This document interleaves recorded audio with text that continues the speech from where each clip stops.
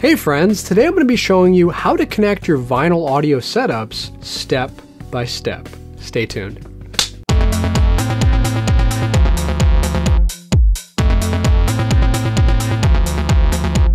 Hey friends, welcome back. So today I'm going to be showing you from start to finish how to set up your record playing equipment. Basically, what plugs into what. I did a video similar to this a while back, but in that video I kind of just talked about how to connect everything, and today I'm going to actually show you, which I think will be more helpful. But before we get to that, today's song of the day is Black Star by David Bowie. And if you have a suggestion for a song of the day, post it in the comments down below and you might see it in a future video. Alright, so let's dive in. Now, first of all, the most important thing you need to know is that there are 4 items for every vinyl audio setup. These are the turntable, the preamp, the amplifier and/or receiver, and speakers. So once again, turntable, preamp, amplifier, and speakers. There are many different combinations of those 4 things, but the fact is you need all 4 to make this whole thing work. So keep that in mind during this video. Now, starting with the turntable, place it on whatever surface you're working with and make sure it's completely level. That's very important. Now, the next step is you have to actually set up that turntable properly, which is a bit more complicated than simply plugging it in. So if you want to know how to do that, you can watch this playlist right up here, which will cover those steps in more detail. Alright, so now that our turntable is all set up, let's move on to the next step, which is to plug it into a preamp. Now, there's 2 kinds of turntables, those that come with a preamp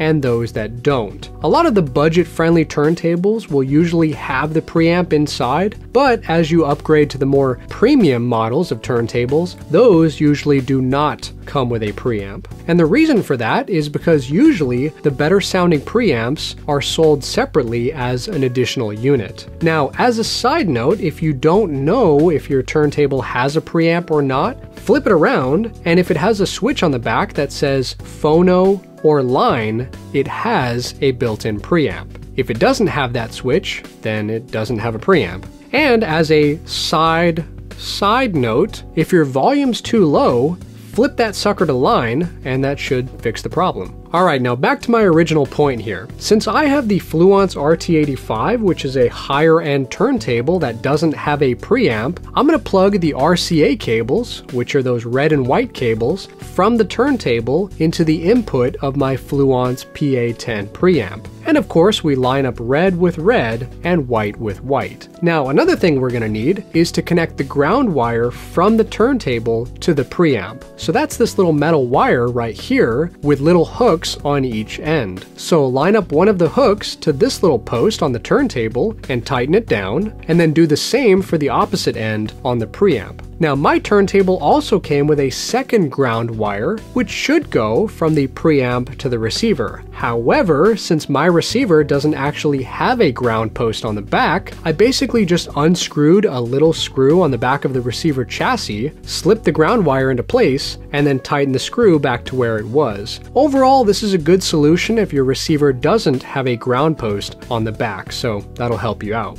Basically, connecting the ground wire to a screw on the housing will have the same effect as connecting to a phono ground post. Just make sure your receiver is unplugged from the wall when you do this, and only touch the screws on the chassis. You will not get electrocuted. I had that fear, but trust me, you'll be totally fine. Now, moving on, connect a second pair of RCA cables, the red and white cables, from the output of the preamp to one of the line inputs on the receiver. So basically, you can just pick any input you want here, like line 1 or line 2. So I'm just going to keep it simple and connect the cables to line 1.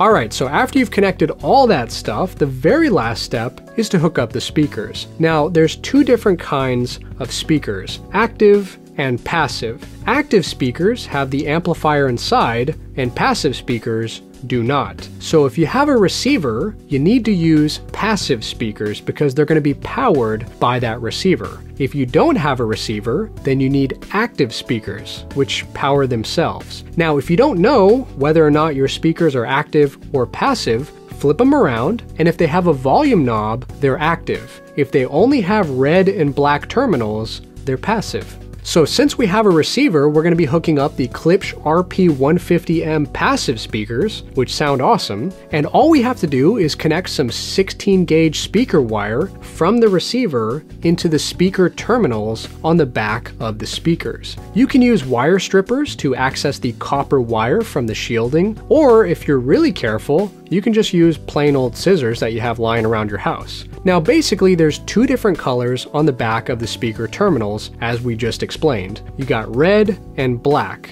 and you also have red and black on the back of the receiver. So red is positive and black is negative. So when you're hooking the speakers up, look at the back of the receiver and make sure that the wires are going to the correct place. I'm only using the A channel, which is the top row up here, and basically right goes to right speaker and left goes to left speaker. And of course, each speaker has those two terminals corresponding to red and black. So just be aware of that. And if you look real close on the speaker wire, it actually has a little black line, which you can use as sort of a guide to keep track of which wire is which. I use the black line to indicate which wire is negative. So you could do that as well, just sort of a helpful tip. So to recap everything we've just talked about, step 1, set up your turntable by watching this playlist up here. Step 2, connect RCA cable and ground wire from turntable to preamp.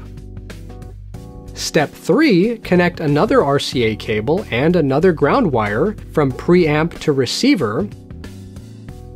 Step 4, connect speaker wire from receiver to left and right speakers. Now, I also connected my cassette deck to line 2 on the receiver, so if you have another piece of audio gear like a cassette deck or a CD player or even an 8-track player, you can hook that up to the receiver as well.